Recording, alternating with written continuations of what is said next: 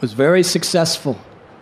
Then one day, they got a phone call from India. It was Rameshwar Prabhu.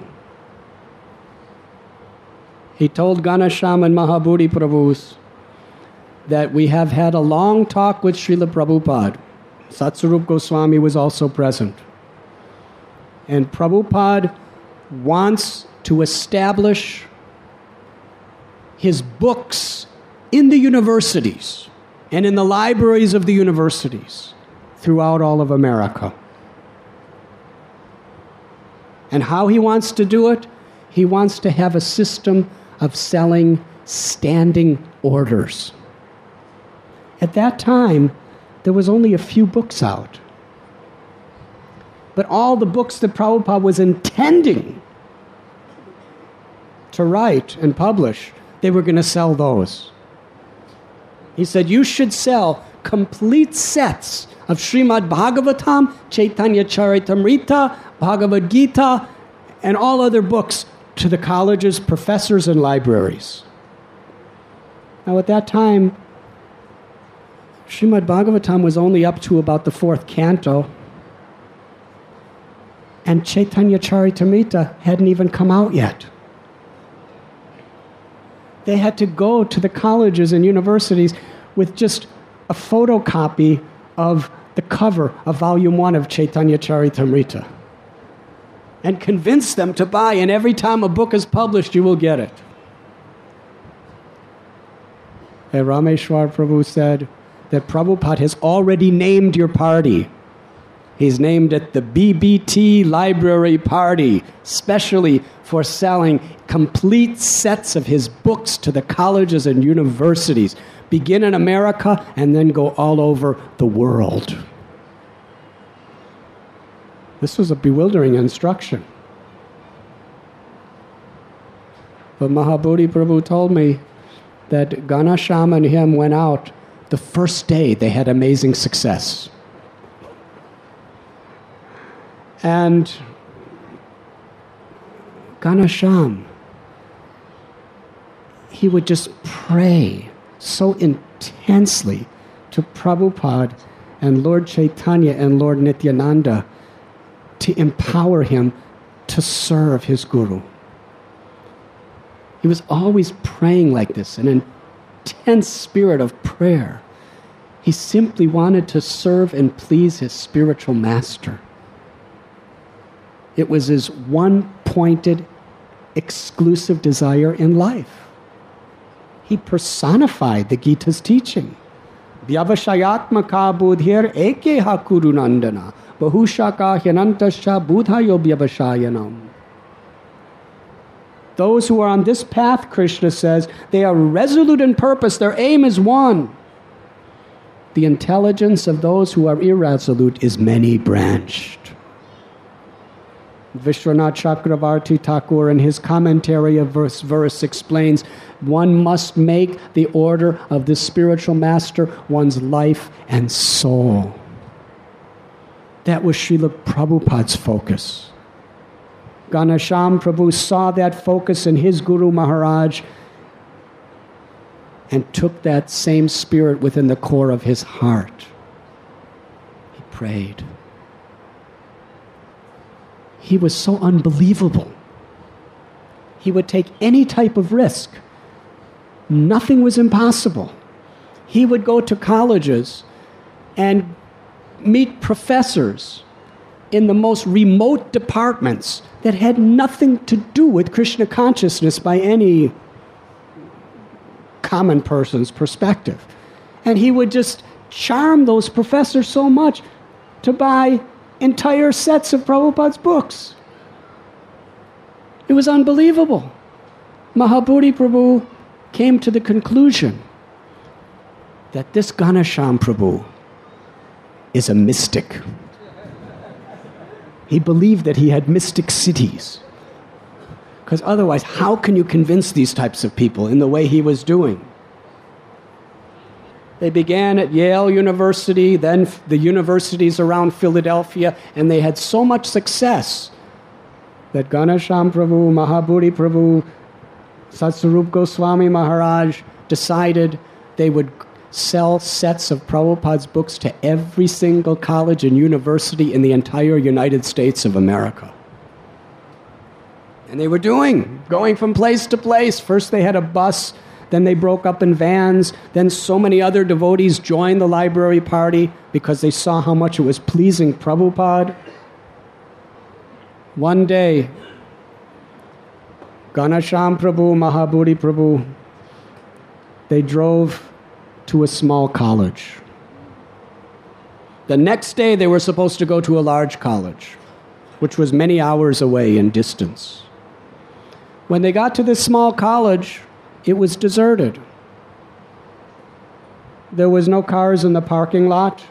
There was no one walking around. Then they found out that the college was closed that day. It was some sort of holiday. So Mahabuddhi said, well, let's get out of this place and let's go. And Ghyanashyam Prabhu said, no, let's try it. Krishna will empower us. Let's try it. Mahabuddhi said, are you crazy? There's nobody here. All the offices are closed. The classrooms are closed. The whole college is closed. And they got in a big argument. And finally, Ghyanashyam said, all right, but let me just go to the restroom. And I'll be back in 2 minutes. So Ghyanashyam went into the college and asked someone where the restroom was. All the halls were deserted. There was just some caretakers. And he went to the restroom. 1 hour went by. 2 hours went by. Mahabuddhi Prabhu told me he was very agitated. He's sitting in the car waiting for 2 hours when Ghyanashyam Prabhu went to the toilet. Where is he? He was very much becoming disturbed. And then over 2 hours later, Ghyanashyam Prabhu comes with his book bag around his shoulder over the hill, back to the car, opened the door, and he was beaming, smiling ecstatically. Mahabuddhi Prabhu was about to chastise him. Where were you? What is this? We were supposed to have gone 2 hours ago. But he decided, this person is a mystic. I better hear what he has to say. I better hear what he has to say. He said, as per his word, he went to the toilet. And when he was in the restroom, he happened to see somebody. And he made friends with that. He just started talking to the person who's just... You know what people do in restrooms? This person was going to the toilet. And Ghyanashyam is talking to him while he's going to the toilet. And he made friends with him, and the person liked him. And it ended up the person was a professor. He happened to be a professor of Eastern religion. And after talking to him, the professor brought him from the toilet to his office. He said, actually, I'm not supposed to teach today. I just happened to come because I wanted to catch up on some extra work. But I'm so happy to meet you.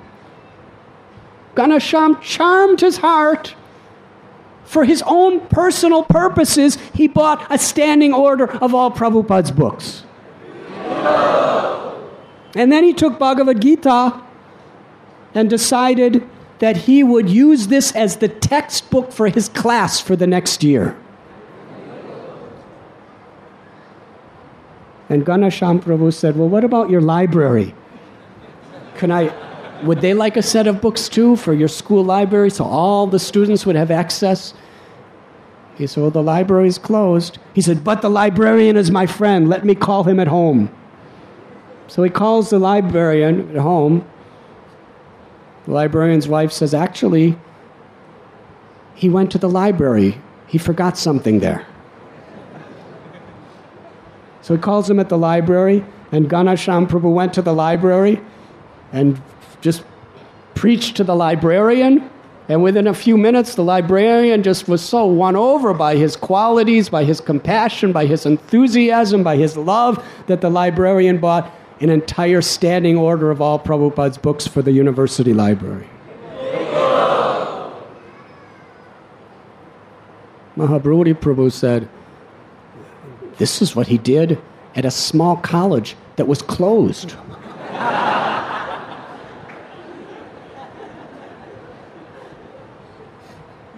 Mahabuddhi Prabhu asked him, how did you do that? And Ghyanashyam Prabhu said, while I was walking to the toilet, I was heavily praying to Guru and Krishna to give me some service at this college, to give me the chance to serve them by expanding the mercy of Sri Chaitanya Mahaprabhu. And because I made that prayer, miraculously, just the right people happened to be at the right place at the right time. Sri Chaitanya Mahaprabhu prays, Na dhanam na janam na sundarim kavitam va jagad-éça kämaye mama janmani janmanéçvare bhavatäd bhaktir ahaituké tvayi. I do not want wealth. I do not want beautiful women. I do not want name and fame. I do not want to be known as a great scholar. I do not even want liberation from suffering. My only intense prayer is that I may serve you unconditionally, birth after birth after birth after birth. This was Ghyanashyam Prabhu's constant prayer. He simply wanted the opportunity to serve by helping Srila Prabhupada expand the Sankirtan movement. You were listening to Radhanath Swami on devotionalnectar.com.